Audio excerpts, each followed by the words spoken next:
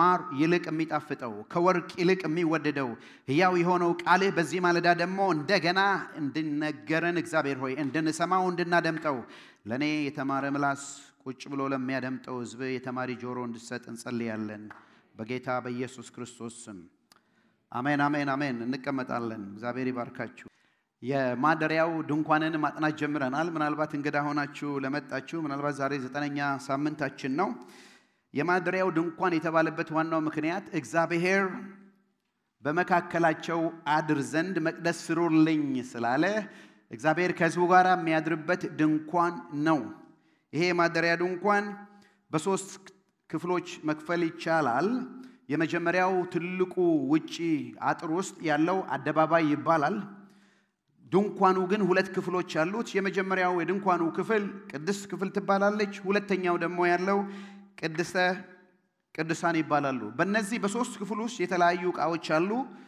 በአደባባይ ላይ ሁለት ዕቃዎችን አይተናል የናሱ መሰዊያ አለ እንደገና ደግሞ መታጠቢያው አለ እሱን አይተናል እሱን ካየን በኋላ ገብተን ቅድስት የምትባለው ድንኳን ውስጥ ገብተን እሱ ዕቃ ውስጥ ደግሞ እሷ ክፍል ውስጥ ሶስት ዕቃዎች አሉ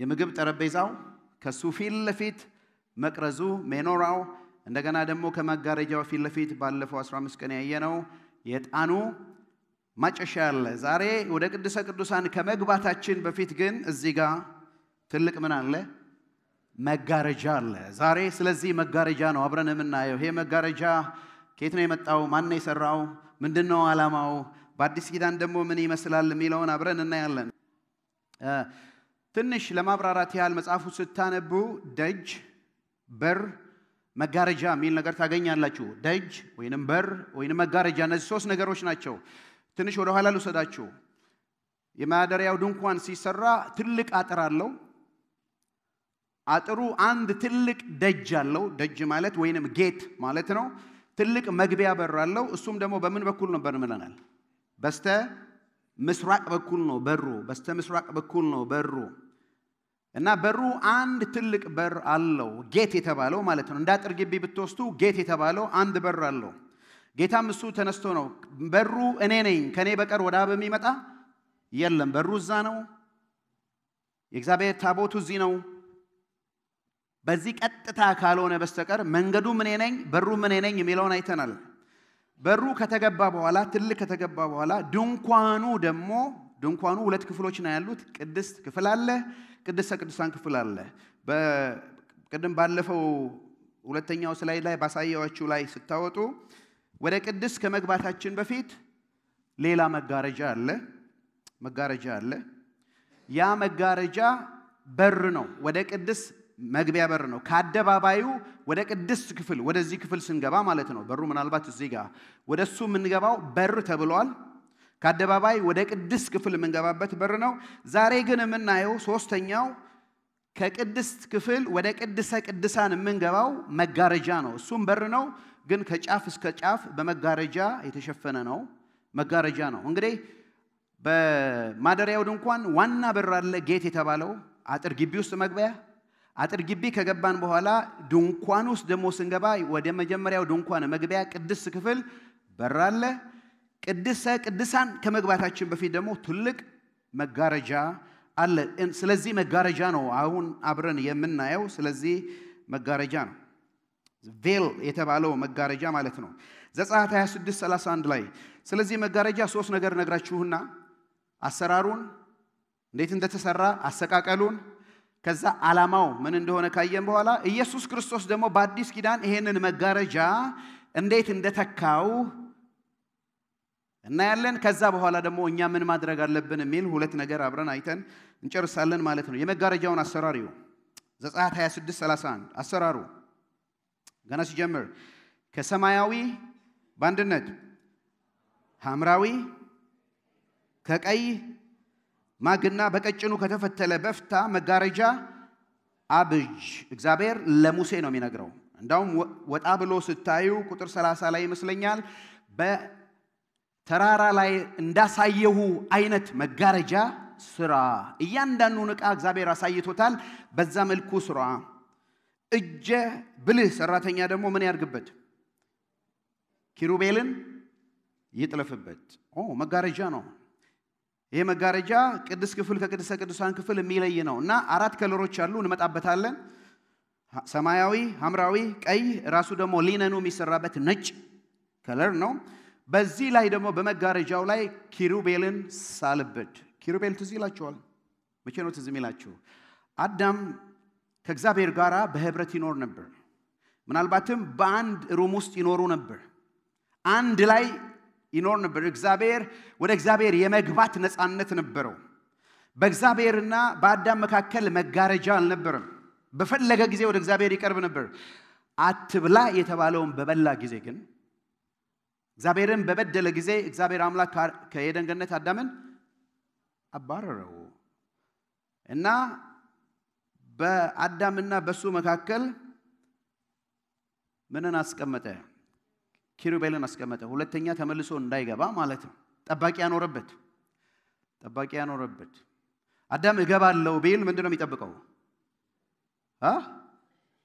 ሞት ነው የሚጠብቀው ወደ እግዚአብሔር ያ አክሰስ የለውም ኪሩብ ነው ያለው ታዟል መጣለን በኋላ ስለዚህ በሰውና በእግዚአብሔር መካከል ግድግዳ ይለዋል ኤፌሶን ላይ ትልቅ ግድግዳ ቆመ እንደ ወትሮ ሰው ከእግዚአብሔር ጋር መገናኘት አልቻለም ይሄ መጋረጃውንም እግዚአብሔር ሲያሳይ በቅዱስ ቅዱሳን መካከል የእግዚአብሔር ኪዳን ባለበትና ካህናት ባሉበት መካከል መጋረጃ አለ በአመት አንድ ጊዜ ብቻ እግዚአብሔር ሲፈቅድ ብዙ መስዋዕት ከተደረገ በኋላ ለራሱም ለሕዝቡም ባለፈው አይተናል የፍየልና የኮርማ ደም ይዞ እየረጨ ነው የሚገባው በአመት አንዴ ብቻ ነበር የሚፈቀድለት ይሄን በዚህ እንዳለ አሰራሩን ካየን በኋላ አሰቃቀሉን እኔ ሁለተኛ መጋረጃው አሰቃቀል ቁጥር 32 ላይ በነገራችን ላይ እዚያው ተላይናችሁ ላይ ሁለተኛና ሶስተኛ ፔጅ ላይ የምትሞሉት እሱን ነው መጋረጃው አራት ቀለማት ነበሩት የመጋረጃው አሰቃቀል ቁጥር 32 ላይ አሰቃቀሉ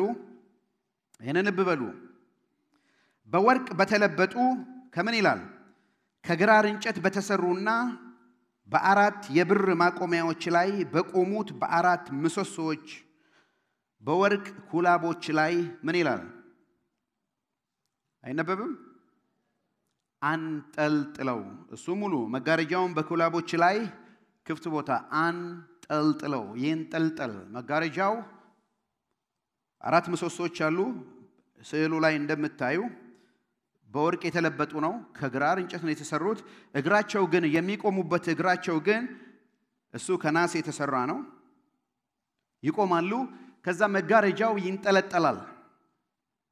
ይንጠለጠላል ይሄ መንጠልጠል ብቻ አይደለም ቁጥር 33 ላይ መጋረጃውን በማያያዣቸው ላይ ምን አድርገው ስቀለው ሁለተኛው ላይ ስቀለው አንጠልጥለው መጋረጃውን ስቀለው ይሄንን ልብ በሉ በእነዚህ ሰሞን በተለይ በትንሳኤው ሰሞን እነዚህ ነገር እናያለን ዛሬ ሳምንት ስለ ትንሳኤ እናያለን እሺ መጋረጃውን በኩላቦች ላይ አንጠልጥለው መጋረጃውን በማያያዦች ላይ ምን አድርገው ስቀለው ይንጠለጠላል መጋረጃው ይሰቀላል ከጥግ እስከ ጥግ ከላይ እስከ መሬት ድረስ ይሰቀላል አሰራሩን አሰቃቀሉን ዓላማውን እኔ ቁጥር 33 ላይ ዓላማውን ይናገራል ቁጥር 33 ላይ ዘጸአት 26 ምንድነው ዓላማው የዚህ መጋረጃ ዓላማ እግዚአብሔር ለምን ፈለገ ለምንድነው አንድ ሩም ብቻ ያላደረገው ቅዱስ ክፍልና ቅዱስ ቅዱሳንን ለምን በመጋረጃ መለየት ፈለገ ስንል ቁጥር 33 ላይ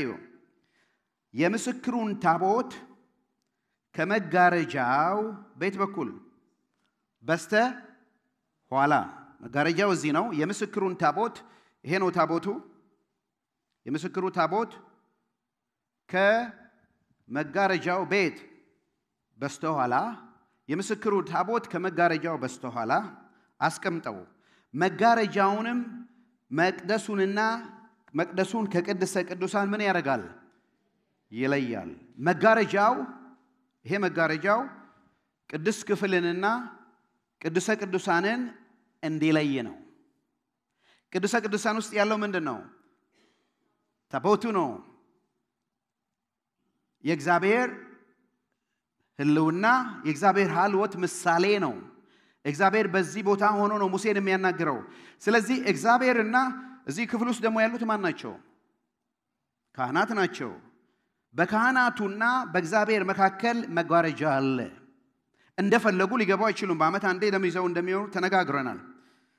እንዲለይ ነው። በአጭር ቃል የመጋረጃው ኃላፊነት ምንድነው? ዓላማ ቅድስተ ቅዱሳን ክፍልን ከቅዱስ ክፍል ለመለየት ነው። ምክንያቱም በአዳም ኃጢአት ምክንያት የተሰራው ኃጢአት ዋጋ ስላልተከፈለ እግዚአብሔርና ሰው በጉርብትና ሊኖር አይችልም። በእግዚአብሔርና በሰው መካከል ግድግዳ አለ። እዚህ መጋረጃው ላይ ኤደን ገነት ላይ እግዚአብሔር አባሮት ኪሩቤልን እንዳስቀመጠ የትም ቦታ ላይ እግዚአብሔር ምስል አድርጉ ሲል አታዩም። ግን እዚህ መጋረጃ ላይ ልብ በሉ፣ የመግቢያ መጋረጃ አለ። እንደ ከለሩም አንድ አይነት ነው። እዛ ላይ ኪሩብ የለም። ቅዱስ ክፍል መግቢያ ላይ አለ። እዛ ላይ ኪሩብ የለም። እዚህ ላይ ብቻ ነው ኪሩብ ያለው። የእግዚአብሔር ዘብ ጠባቂዎች ናቸው። እና ሰው በሰራው ኃጢአት ምክንያት ኪሩብ አለ እዚህ ቦታ ላይ ሊገቡ አይችሉም። ወረድ ብሎ ስታዩ መጨረሻ ቁጥር 34 ላይ ይሁ ከመጋረጃው ወዲህና ወዲያ ቁጥር 34 ላይ በቅድስተ ቅዱሳን ውስጥ በምስክሩ ታቦት ላይ ይሄ ምስክር ታቦት ነው። የዛሬ 15 ቀን አብረን እናየዋለን ከትንሣኤ በኋላ። በምስክር ታቦት ላይ የማስተሰሪያ ክዳን አስቀምጥ። ይሄ የማስተሰሪያ ክዳን ነው። ሜርሲ ሲት የተባለ ነው። እዚህ ላይም ኪሩቦች አሉ፣ ክንፎቻቸውን ባንድ ላይ ያጣበቁበት። በስሬት መክደኛውን በታቦቱ ላይ አስቀምጥ ክደነው። ከዛ ምንድነው የሚለው? ከዛ እዩ ቁጥር 35 ላይ ጠረጴዛውን ከመገናኛው ድንኳን በቅዱስ ውስጥ ማለት ነው። እዚህ ጋር የምታዩት ከኔ በስተቀኝ ከመገናኛው ድንኳን በሰሜን በኩል በነገራችን ላይ ያ ምስራቅ ከሆነ መግቢያ በሩ ምስራቅ ከሆነ ይሄ ምንድነው መሆን ያለበት? ጥርጥር አለ እንዴ? እንደኔ ጂኦግራፊ ማታውቁ ካላችሁ ችግር አለ። ብቻ ሰሜን ነው። እመኑን እዚህ ስለተጻፈ ማለት ነው። ይሄ ምስራቅ ከሆነ ፊት ለፊት ይሄ ምስራቅ ከሆነ ኦኬ። አንድ ሰው ጠዋት ተነስቶ ፀሐይ በምስራቅ ነው የምትወጣው? በምስራቅ ነው የምትወጣው አይደል? ኦኬ። ምስራቅ ከሆነ አይናችሁን ወደ ፀሐይ እዩና ግራ እጃችሁ ወዴት ነው የሚሆን ብላችሁ ስትጠይቁ ታገኛላችሁ። ግራ እጅ ወዴት ነው? አረ በደም ጮክ በሉ። አይሰማ የተሳሳትኩ ይመስለኛል እኮ ዝም ስትሉ አልተሳሳትኩም አይደል? እሺ ጂኦግራፊ ተማረ እንደዚህ። እሺ በሰሜን በኩል አድርገው። እኔ አይደለሁም እንት ሙሴ ነው ማን የጻፈው? ሰሜንና ደቡብን ማን ነገረው ብትሉ መጀመሪያ ማን ነው ሰሜንና ደቡብ ብሎ የፈጠረው? በሰሜን በኩል ይቀመጥና ከዛ ደግሞ በኩል ከመጋረጃ ውስጥ አስቀምጠው በቅዱስ ክፍል ውስጥ ማለት ነው። በቅዱስ ክፍል ውስጥ አስቀምጠው መቅረዙንም ከርሱ ትይዩ ማለት ከጠረጴዛው ትይዩ። ዛሬ በደንብ ነው የሚታዩት የሁለቱ ይታያቸው አይደል? ከሱ ትይዩ በየት በኩል? በደቡብ በኩል አስቀምጠው። አቀማመጡን እግዚአብሔር ባለፈው በደንብ አይተናል። በቤተ መቅደስ ውስጥ ያሉት ወይንም በማደሪያ ድንኳን ውስጥ ያሉት ዕቃዎች አቀማመጡን እግዚአብሔር ራሱ ነው የሰጠው ዲዛይን አድርጎ። ለምን ስንገባ አይተናል። ይሄ የምትገቡት ምንድነው የሚያሳየው? መስቀል ነው የሚያሳየው። የክርስቶስን ኢየሱስ መስቀል ነው። በግራና በቀኝ በደቡብና በሰሜን እና ባለፈው ሳምንት ደግሞ አይተናል የዕጣኑ ማጨሻ መጋረጃው ጋር ሆኖ ይቀመጣል። ስለዚህ መሰዊያው መታጠቢያው ሲገቡ እንደ መስቀል ታያላችሁ። እግዚአብሔር ይሄንን አስቀምጥ ብሎ ከዘመን በኋላ ስለ ክርስቶስ ኢየሱስ ስለ መስቀል ሞቱ ሲናገር ዛሬ ደግሞ ስለ መጋረጃው አብረን እናያለን። ኦኬ መጋረጃው የተሰራበትን አየን። በተለይ የሚንጠለጠልበት ከግራር እንጨት በወርቅ ተለብጠዋል። 4 ቀለማት አሉት። ይሄንን አብረን አይተናል። አሰቃቀሉን አይተናል። ከዛ ደግሞ ዓላማውን አይተናል ለመለየት ኢየሱስ ክርስቶስ ወደዚህ ወደ አስተሳችሁ ንግባ። ኢየሱስ ክርስቶስ ምንድነው? ዕብራውያን 10:19 ላይ ቀደም ያነበብነውን ክፍል እዩ። አሁን እጅግ አስገራሚ የሆነ የዕብራውያን ጸሐፊ ይሄንን መጋረጃ እንዴት እንደተረጎመው መንፈስ ቅዱስ ተሸክሞት የእግዚአብሔር መንፈስ ነክቶት ሙሴን በሲና ምድረ በዳ ወይንም በመገናኛው ድንኳን ሲሰራ የረዳው መንፈስ ያ መንፈስ የዕብራውያን ጸሐፊ አነሳስቶት ስለዚህ መጋረጃ ትርጉም ሰጥቶታል። የዕብራውያን ጸሐፊ ይሄ መጋረጃ ምንድነው ብላችሁ ብትጠይቁት የዕብራውያን ጸሐፊ ዕብራውያን 10:19 ላይ እንዲህ ይላል። እንግዲህ ወንድሞች ሆይ ይላል ብዙ ከተናገረ በኋላ ስለ መገናኛው ድንኳን 10 እና ምዕራፍ 10 እና 8 እና 9 ላይ ካወራ በኋላ እንግዲህ ወንድሞች ሆይ በማን ይላል አንብቡልኝ በኢየሱስ ደም ወደ ቅድስተ ቅዱሳን ወደዚህ ማለት ነው ወደ ቅድስተ ቅዱሳን ለመግባት ምን አግኝተናል ድፍረት አግኝተናል ሃሌሉያ በኢየሱስ ክርስቶስ ደም ወደ ቅድስተ ቅዱሳን ለመግባት ድፍረት አግኝተናል ካህናት በማን ደም ነበር የሚገርሉት በፍየል በኮርማ በአመት አንዴ እየፈሩ እየተንቀጠቀጡ ይቀርቡ ነበር አሁን ለዕብራውያን ጻፊ ለአዲስ ኪዳን ሰዎች ሲናገር እንግዲህ በክርስቶስ ኢየሱስ ደም ወደ ቅዱስ ክፍል አይደለም ወደ አደባባዩ በር አይደለም ወደ ቅድስተ ቅዱሳን ለመግባት ድፍረት አግኝተናል ይልና ይሄውም ይላል ቁጥር 20 አሜን ይሄውም በምን ይላል በመጋረጃው ይልና መጋረጃው ምንድነው ስትሉት ማለት ምን ማለት መጋረጃው ማለት ምንድነው በስጋው በክርስቶስ ኢየሱስ ስጋ በስጋው በኩል በክርስቶስ ሞት በኩል በክርስቶስ ስጋ በኩል የክርስቶስ አካል በኩል በሱ በኩል ምን ባረገልን በከፈተልን ምን አይነት መንገድ አዲስና ሕያው መንገድ ነው ዋው መጋረጃው ምንድነው የክርስቶስ ስጋ ነው የክርስቶስ አካል ነው የክርስቶስ ደም ነው የክርስቶስ ሞት ነው ባጭር ቃል መጋረጃው የክርስቶስ ስጋ ነው በመጋረጃው ይሄውም በስጋው ማለትም በከፈተልን በር ምን ማለት ነው ክርስቶስ በመስቀል ላይ ሲሞት በመስቀል ላይ ሲሰቀል መጋረጃውን ምን አድርገው ነው የሚለው አንጠልጥለው መጋረጃውን ምን አድርገው ስቀለው ለሙሴ በዘመኑ ለነበሩት መስቀል ነው መጋረጃ መስቀል ነው መጋረጃ ማንጠልጠል ነው ኢየሱስ ክርስቶስ እግዚአብሔር ግን ስለ ልጁ ስለ ኢየሱስ ክርስቶስ ከዘመናት በኋላ ስለሚመጣው ነገር ሲናሳ ሲያይ በመስቀል ላይ አንድ ቀን የሚሰቀለው በመስቀል ላይ አንድ ቀን የሚንጠለጠለው ኢየሱስ ልጅ ነው በአካሉ በስጋው የሚንጠለጠለው የእግዚአብሔር ልጅ ኢየሱስ ክርስቶስ ነው ስለዚህ በመጋረጃው ኢየሱስ ክርስቶስ ሁለት ነገር አደረገልን እዩ በነገራችን ላይ አራቱ ቀለማት ምንድናቸው አራቱ ቀለማት እንመጣለን ያልነውን እንምጣበት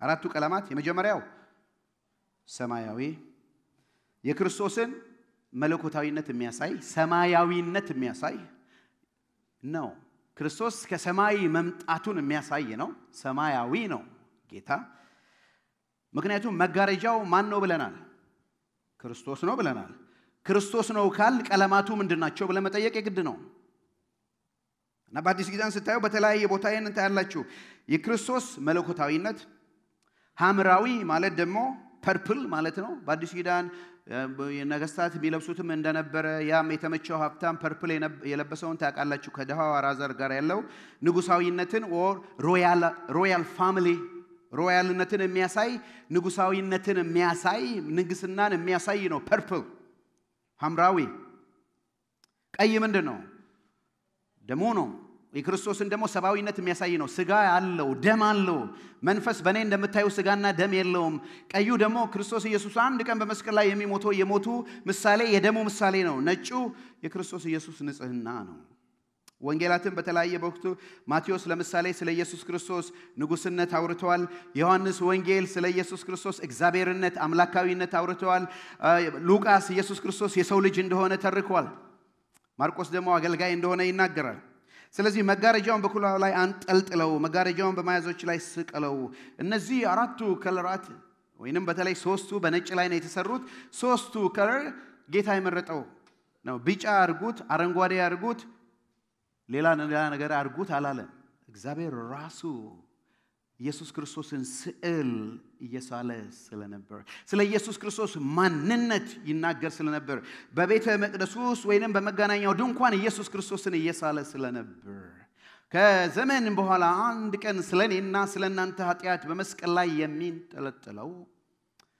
በመገናኛ ድንኳን በኩላቦቹ ላይ ሳይሆን በመስቀያው ላይ ሳይሆን በቀራንዮ መስቀል ላይ ስለኔና ስለናንተ ለዓለም ሕዝብ ሁሉ ኃጢአት ርቀን ለነበረ እንድንቀርብ ሩቅ ላለን ነበር እንድንቀርብ ውጪ ለነበርን እንድንገባ በክርስቶስ ኢየሱስ በመስቀል ላይ የሚሰራውን ሥራ እግዚአብሔር በመገናኛ ድንኳን ውስጥ ይስለው ነበር። ኢየሱስ በሞቱ ሁለት ነገር አደረገልን። ክርስቶስ በሞቱ ያደረገውን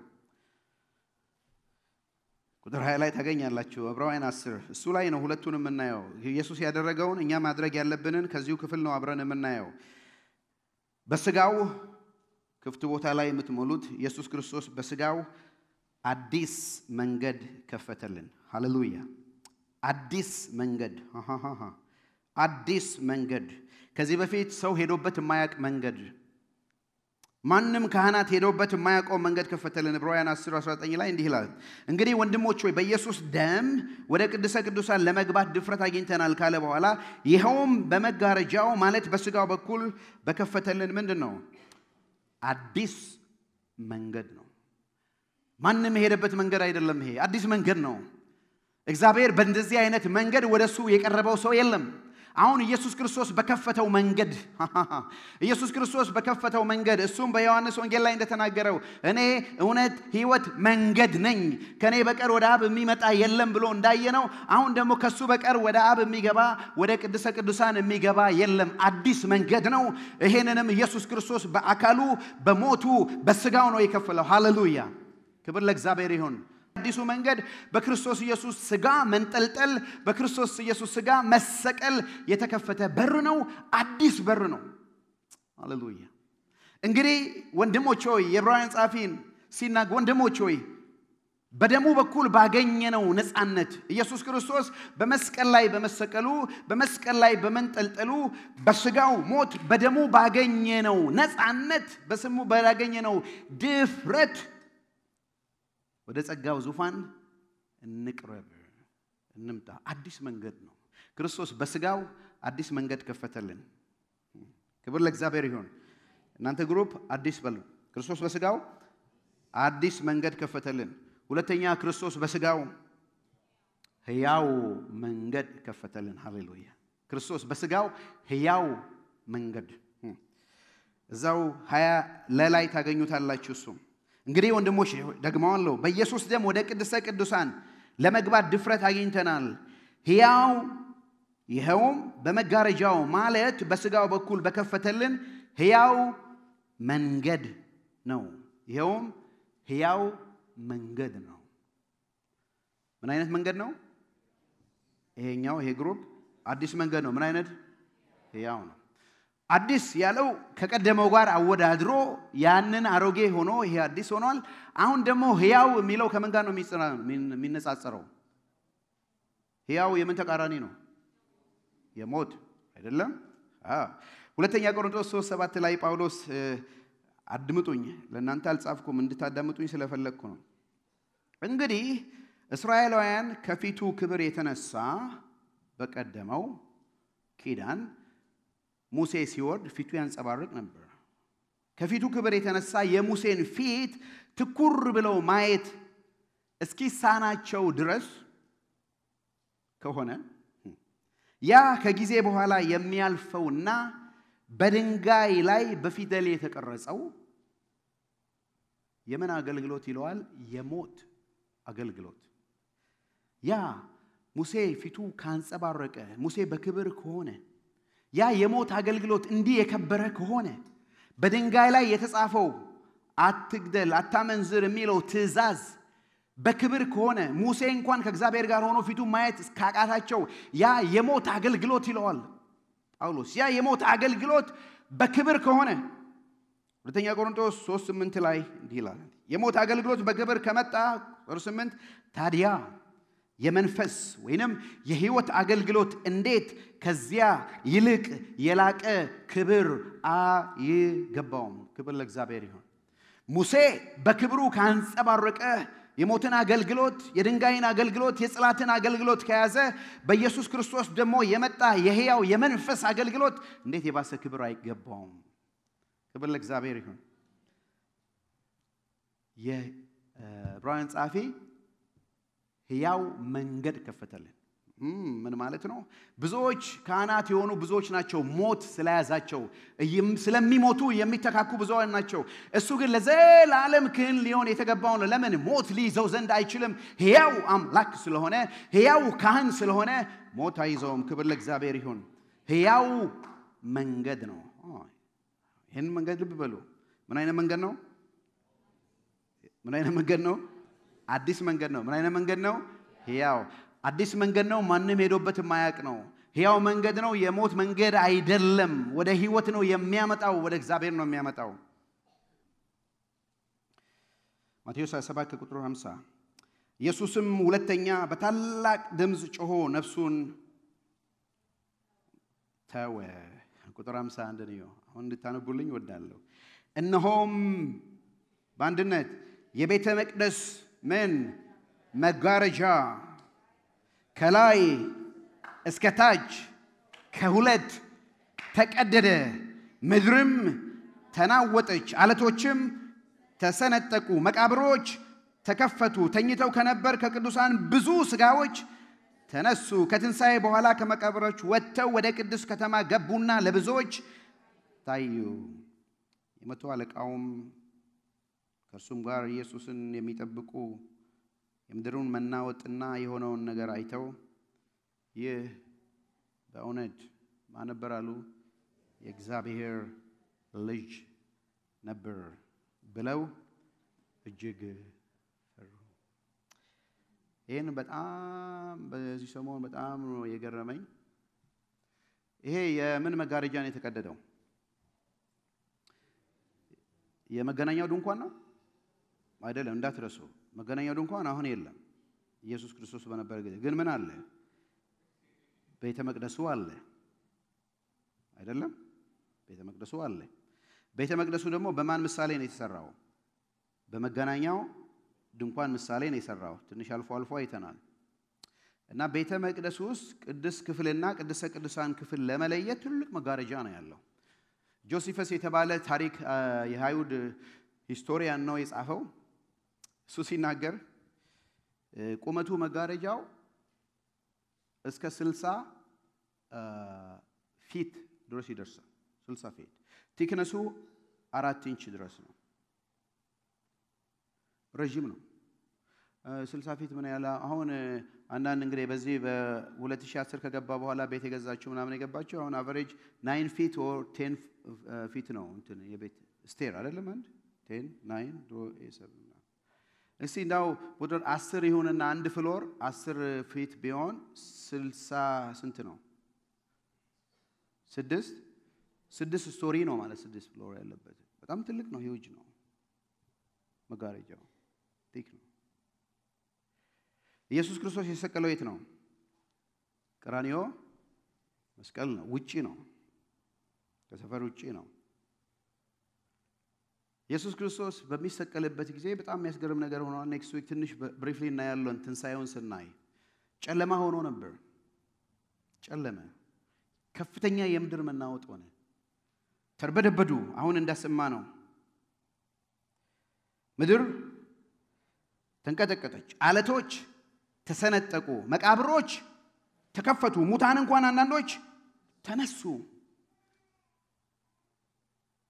መቶ አለቃው ፈሩ ተርበደበዱ በርግጥ ይሰው የእግዚአብሔር ልጅ ነበር ብለው አመኑ ይሄ የመቃብሩ ቦታ ነው የሆነው ከሰፈር ውጪ ኢየሱስ በተሰቀለበት ቦታ ነው የሆነው ግን ቤተ መቅደሱ ኢየሩሳሌም ከተማ ውስጥ ቤተ መቅደሱ ውስጥ ደሞ ካህናት እንደ ወትሮው ሲያበሩ ሲያጥኑ ዳቦንም ሲለዋውጡ ቤተ መቅደስ ላይ ኢየሱስ በተሰቀለ ጊዜ ማለት በዓል ነበር እንዳትረሱ መጣል የሚቀጥለው ሳምንት እናያለን ለዚህ በዓል እየተዘጋጁ ሳለ ቤተ መቅደሱ ውስጥ ያጠኑ ወይንም ያገለገሉ ሳለ ነው መጋረጃው ከላይ ከስር ወደ ላይ አይደለም ከላይ ወደ ስር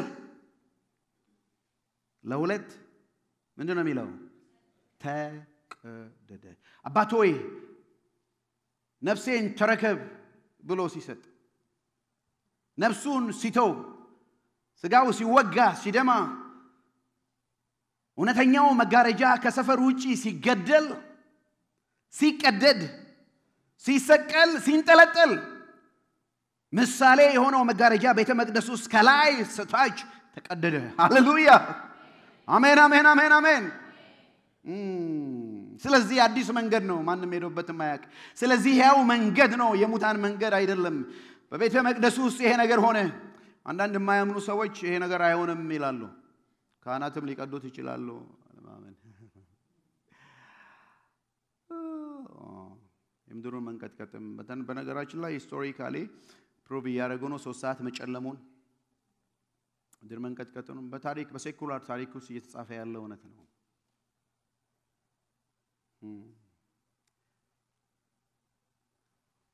ስጋው በቀራንዮ መስቀል ላይ ሲቆረስ ያ መጋረጃ እና የካህናትን ድንጋጤው ሰርፕራይዝ ይሄ ለዘመናት በየዓመት አንዴ ተዘጋጅተው የሚገቡበት ነገር በሩ ተከፍቶ ወከክ ሲል የእግዚአብሔር መገናኛ የነበረው እውነተኛ ታቦቱ ፊት ለፊት ሲገድም ሰውና እግዚአብሔር ፊት ለፊት ሲታይ እግዚአብሔር ያስቀደመው እነ ኪሩቤል ምንም ነገር ሊሉ አይችሉም ሊናገሩ አይችሉም ከላይ ከእግዚአብሔር ዘንድ ትእዛዝ ስለመጣ ሃሌሉያ ማን ነው የቀደደው ብትሉኝ መጀመሪያው መጋረጃውን ያቆመው እሱ ራሱ እግዚአብሔር ነው ሃሌሉያ ማንንም ሊቀደው አይችልም እግዚአብሔር ራሱ በክርስቶስ ኢየሱስ መስቀል ላይ መሞት የተነሳ መጋረጃውን ቀደደው ከእንግዲህ ወዲህ እግዚአብሔር በጓዳ ከእንግዲህ ወዲህ እግዚአብሔር ተደብቆ ከእንግዲህ ወዲህ እግዚአብሔር ተከልሎ ወይንም ከህዝቡ ርቆ አይሆንም ስለዚህ ነው ወደ ጸጋው ዙፋን በእምነት እንቅረብ ወገኖች ሆይ በክርስቶስ ደም ወደ እግዚአብሔር የመግባት ወደ ቅዱስ ቅዱሳን የመግባት ድፍረት ስላለን እንግባ ሃሌሉያ አዲስ መንገድ ነው ሕያው መንገድ ነው ኢየሱስ ክርስቶስ በዚህ መንገድ ውስጥ ይዞ ወደ አባቱ አስገባን የአዲስ ኪዳን ጻፊ ዕብራውያን ሲናገር ይሄ በጣም ሰርፕራይዝ የሚያደርግ ነው የዕብራውያን ጻፊ ግን ይሄ መሰላችሁ እንዴ ኢየሱስ እኮ ያስገባን እዚህ ሰለሞን የደኮነው ቴምፕል ውስጥ ወይንም በታበርናክል የተመሰለው ነው እንዴ ኖ እንዳትሳሳቱ ምንድነው የሚለው ኢየሱስ ክርስቶስ ደሙን ይዞ ሰው በተከለው ድንኳን ውስጥ አልገባም ነገር ግን በሰማይ ባለ እግዚአብሔር ራሱ ባለበት ሃሌሉያ እግዚአብሔር ራሱ በተቀመጠበት አሜን አራቱ ልዩ ፍጥረታት ባሉበት 24ቱ ሽማግሌ ባሉበት እልፍ አላፋት መላእክት ባሉበት ሰባቱ የእግዚአብሔር መናፍስት ባሉበት በሰማያት ባለ በእግዚአብሔር ዙፋን ላይ ባለበት ኢየሱስ ክርስቶስ ደሙን ይዞ ወደ ቅድስተ ቅዱሳን ወደ አባቱ ገባ ሃሌሉያ እዛ ሲገባ በሰማያዊው መቅደስ ላይ መሬት ላይ ያለው መቅደስ ተከፈተ ሃሌሉያ አሜን አሜን አሜን አሜን አሜን አሜን አሜን አሜን አሜን አሜን ይገባዋል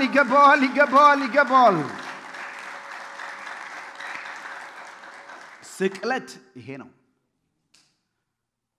ህመማቱን ስናስብ በእነዚህ ሰሞን ለትንሳኤ እስከምንገናኝ ለሚቀጥለው ሰሞን ስናስብ ይሄ ነው መሰቀሉ ማለት ይሄ ነው ስቅለቱ ማለት የኢየሱስ ክርስቶስ የስቅለቱ ሚስጥር ይሄ ነው በስጋው በሞቱ የቤተ መቅደሱን መጋረጃ ቀደደ እግዚአብሔርና ሰውን አስታረቀ በአዳም ምክንያት ያጣነውን የእግዚአብሔርን ህልውና በኢየሱስ ክርስቶስ በኩል መልሰን አገኘን በሱ ሞት አዲስ መንገድ ተከፈተ በሱ ሞት ሕያው መንገድ ተከፈተ ከዚህ በኋላ በዚህ መንገድ እንሄዳለን አሮጌውማ ሰዎችን ሊያድን አልቻለም ስለዚህ እግዚአብሔር ልጅ መጣ ሕያው መንገድ ነው በዚህ መንገድ እንገባለን እንድናለን ሃሌሉያ ስለዚህ ጌታ ኢየሱስ እንዲህ አለ እኔ እውነት ሕይወት መንገድ ነኝ ከኔ በቀር ወደ አብ የሚመጣ የለም ሃሌሉያ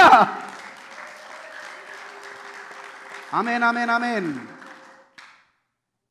ለምንድነው እሱ ብቻ መንገድ የምንለው እሱ ብቻ ነው በቀራንዮ መስቀል ላይ ሞቶ መጋረጃውን የቀደደው በደሙ የቀደደው ስለዚህ ከኔ በቀር ማንንም የሚመጣ የለም ያለው ይገባናል ከምን ጊዜውም በላይ ኢየሱስ ክርስቶስ በቀራንዮ መስቀል ላይ ሞተ መጋረጃው የክርስቶስ ኢየሱስ ስጋ ነው ባለፈው አይተናል ዘካርያስ ሲናገር በዘመናችን ሁሉ ከሞት ፍርሃት አምልጠን ሃሌሉያ በጽድቅና በቅድስና እንድናገለግለው ሰጠን ሃሌሉያ ኢየሱስ ክርስቶስ በመምጣቱ የተነሳ ፍርሃት የለም እግዚአብሔር አባት ሆነን በጌታ በኢየሱስ ክርስቶስ አባ ብለን የምንጮህበትን የልጅነት መንፈስ ሰጠን ኤኒ ታይም ኤኒዌር በእግዚአብሔር ፊት የመቅረብን አክሰስ ሰጠን እግዚአብሔር አባታችን ሆነ ቁጣው በደሙ በረደ በማንኛውም ጊዜ ወደ እግዚአብሔር የመግባትን እድል ሰጠን በሞቱ አዲስ መንገድ ከፈተልን በሞቱ ያው መንገድ ከፈተ እኛ ምን እናርግ ሁለት ነገር እንግዲህ ምን እናድርግ ምን ይሁን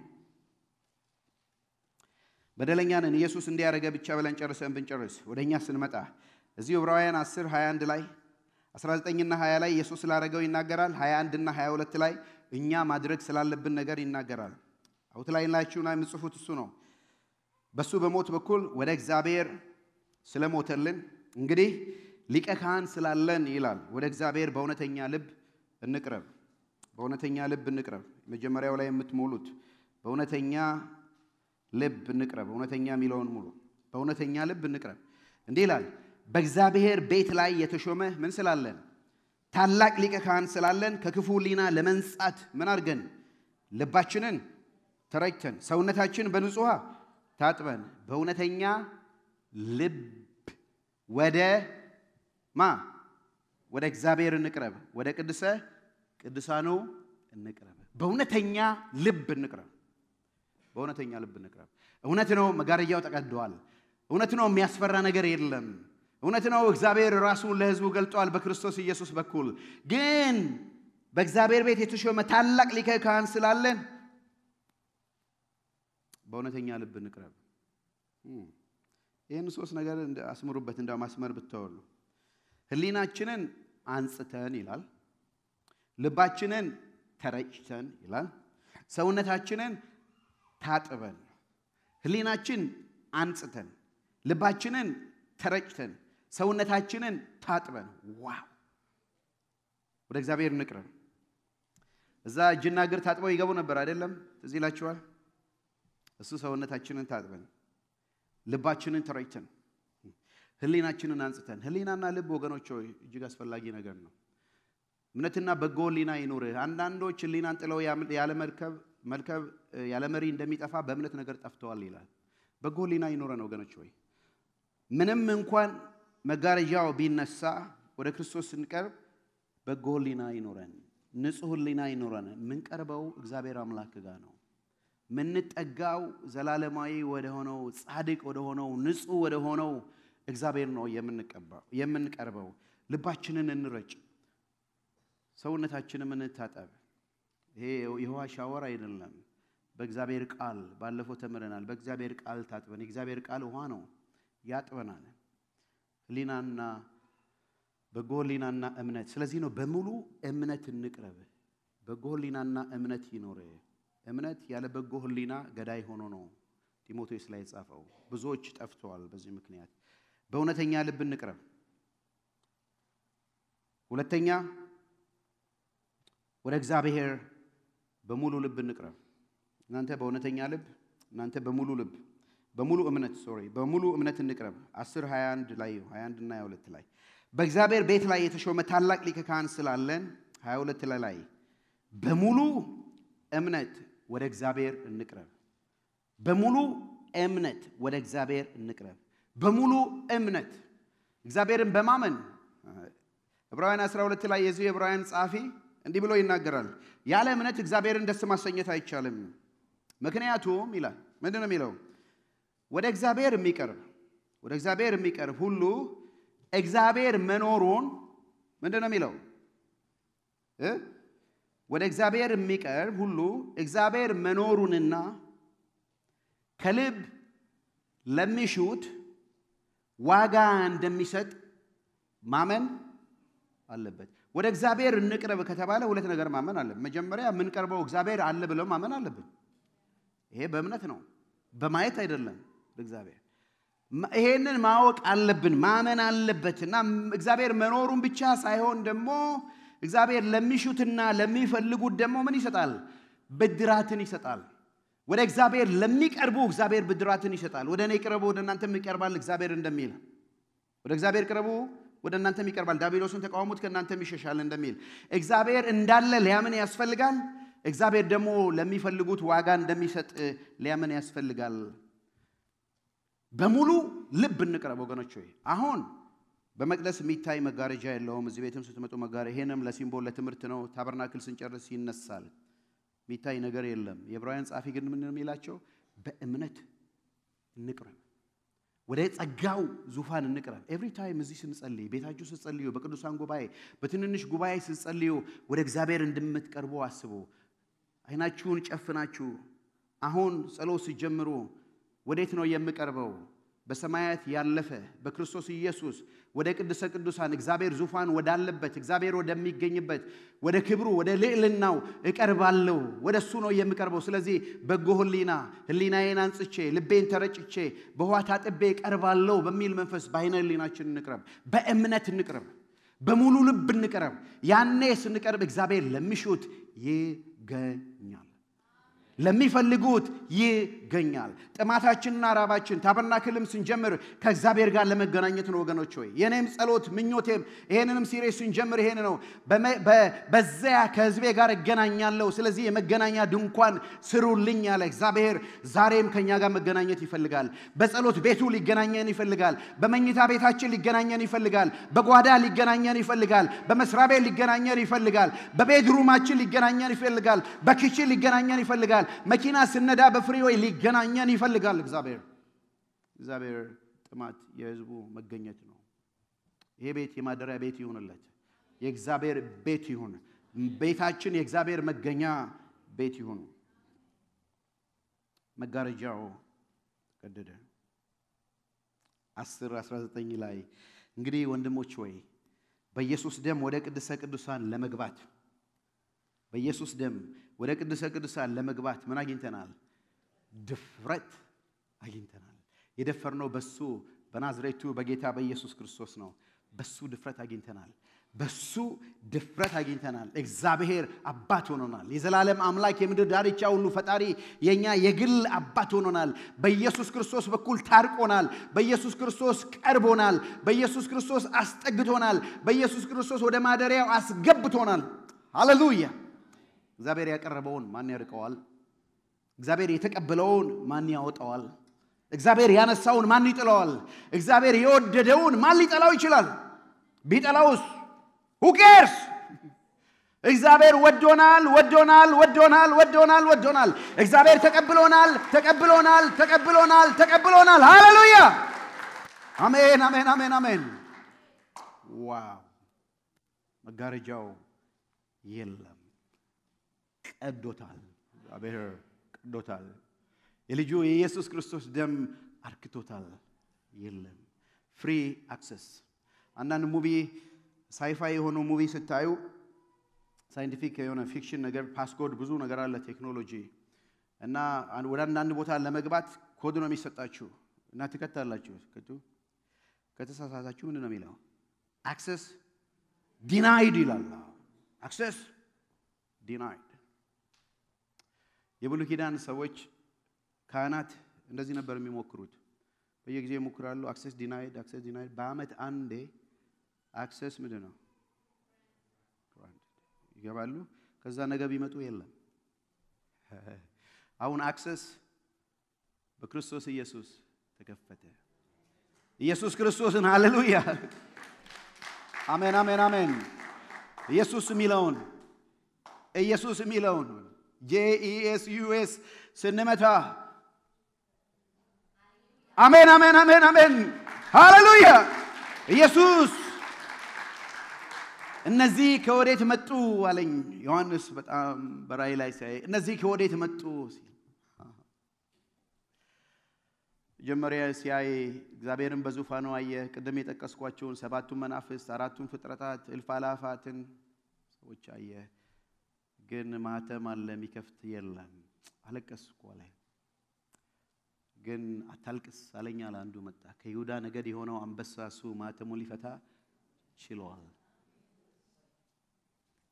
ፈቶታል ከፍቶታል ፍሪ አክሰስ ለሚያምን ሁሉ ተሰጥቷል ስለዚህ ከዛ አየሁ አለ እነዚህ ከወዴት መጡ ብዬ ስጠይቅ እነዚህ በበጉ ደም ሃሌሉያ በልጁ ደም ታጥበው የነጹ በክርስቶስ ኢየሱስ ሞትና ትንሣኤ ታጥበው የነጹ ይሄ ኮድ የተሰጣቸው የመግባት ነፃነት የተሰጣቸው የዕብራውያን ጻፊ እንደሚል ወደሱ የመግባት ነፃነት ስለተሰጠን ድፍረት አለ። ለምንድን ነው የምንደፍረው? የሰራነው ስራ አይደለም፣ ጽድቃችን አይደለም፣ ጾማችን ጸሎታችን አይደለም፣ ሌላ ነገራችንም አይደለም። ኢየሱስ ክርስቶስ he paid it all, it is done. hallelujah አሜን አሜን አሜን አሜን አሜን አሜን። በመስቀል ላይ ሆኖ የተናገረው ይሄንን ነው። ቴቴለስታይ በግሪክ ተፈጸመ። it is done።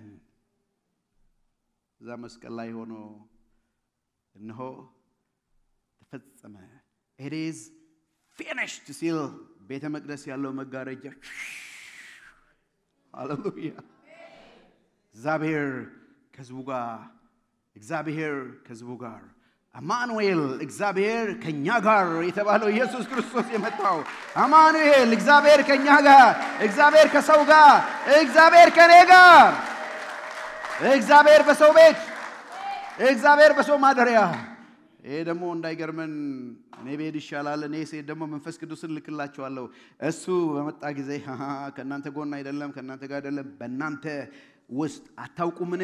ይሄ ስጋችሁ ከጌታ የተቀበላችሁት የመንፈስ ቅዱስ ማደሪያ እንደሆነ፣ የመንፈስ ቅዱስ ታበርናክል እንደሆነ፣ የመንፈስ ቅዱስ ቤተ መቅደስ እንደሆነ አታውቁምን? ሃሌሉያ!